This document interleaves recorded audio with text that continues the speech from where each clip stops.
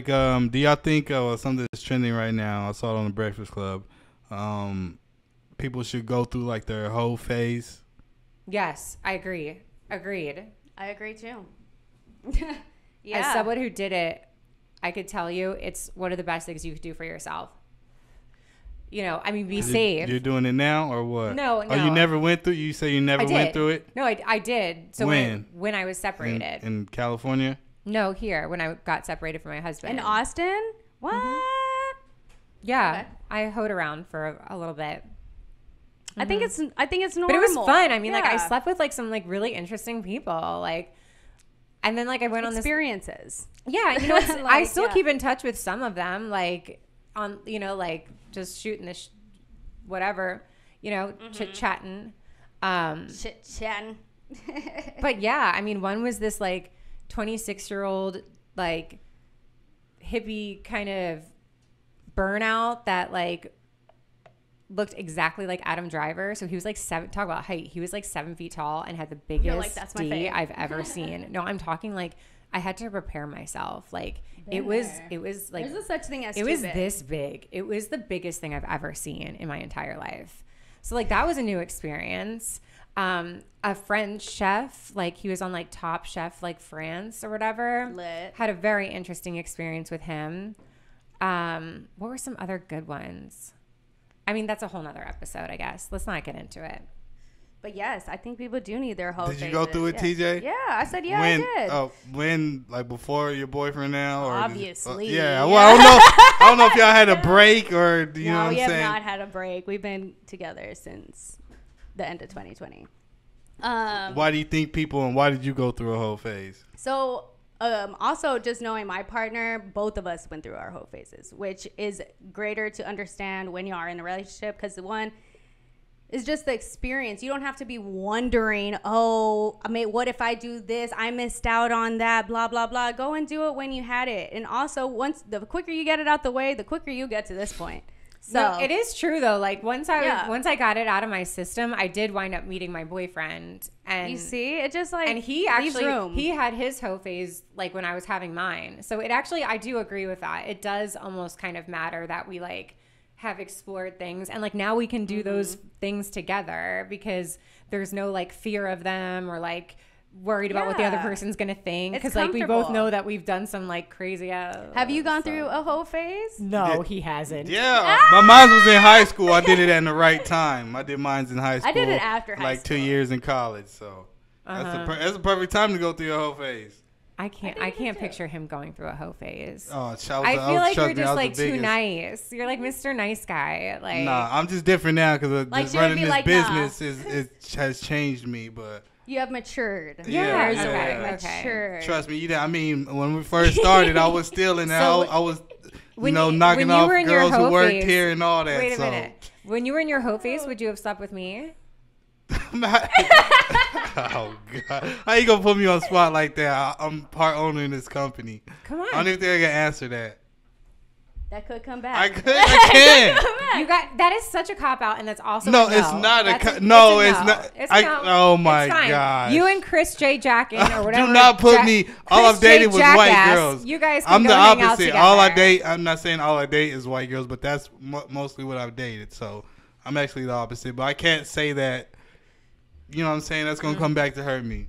Okay. Dang. Okay. Well, I was gonna ask you something else, but never mind. Ask me that when the cameras is not rolling. Okay. Now we have so many secret questions now. Like, let's ask D. Let's put D on the chopping block.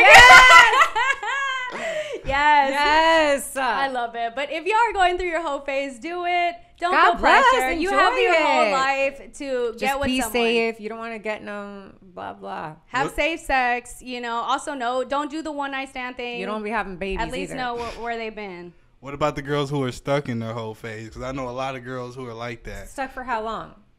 Permanently, because they get with a guy and they act like, oh yeah, this is the guy, and then it's another guy. It's like they're stuck in that phase. I think it's more girls who are kind of on the bottom. What does bottom mean? Yeah, what do you mean?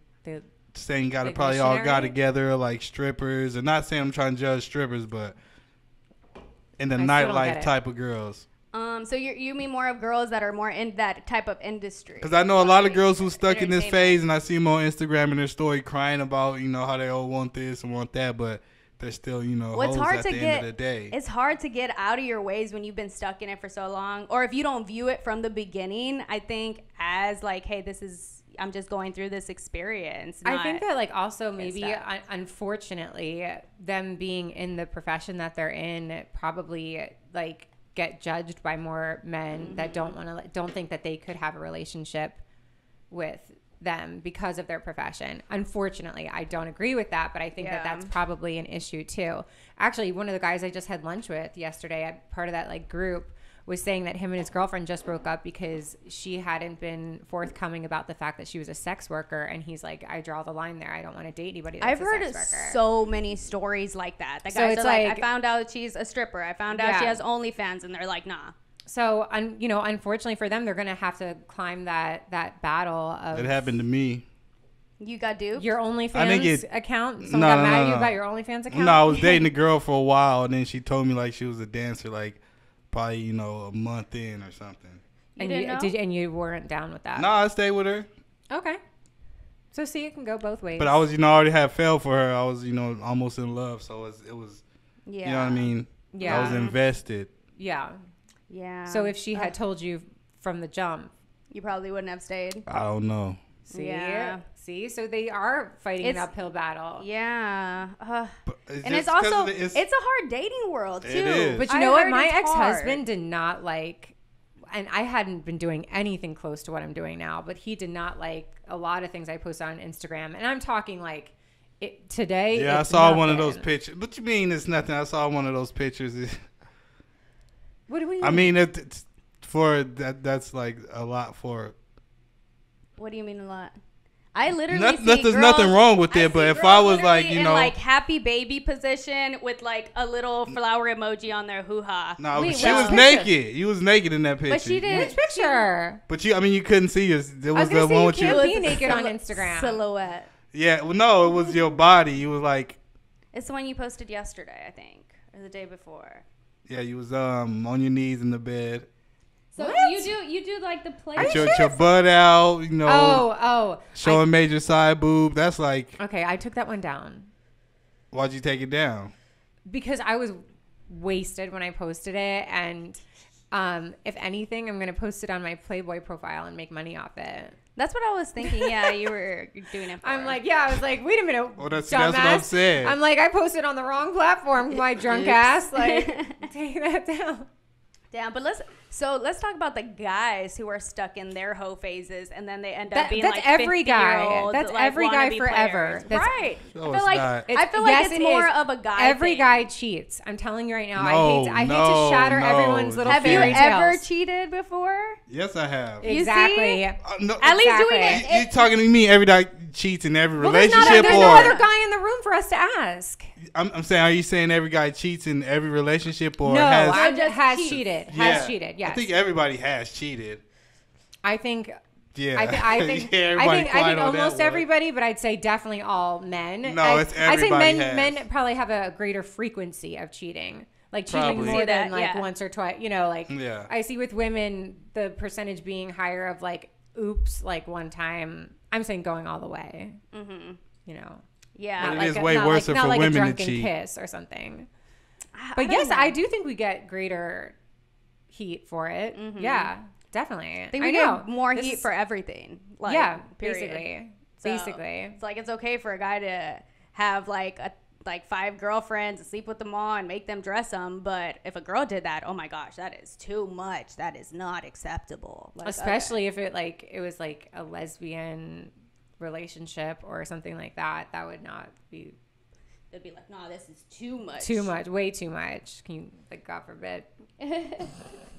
God forbid, right? God forbid we get our pussy on. What's good, y'all? It's TJ the DJ. And this is Jet. Hey, man, thanks for checking out this clip. Make sure you hit that like, comment, subscribe, and we'll see you next time.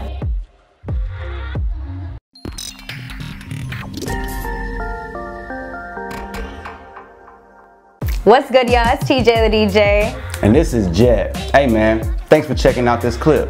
Make sure you hit that like, comment, subscribe, and we'll see you next time.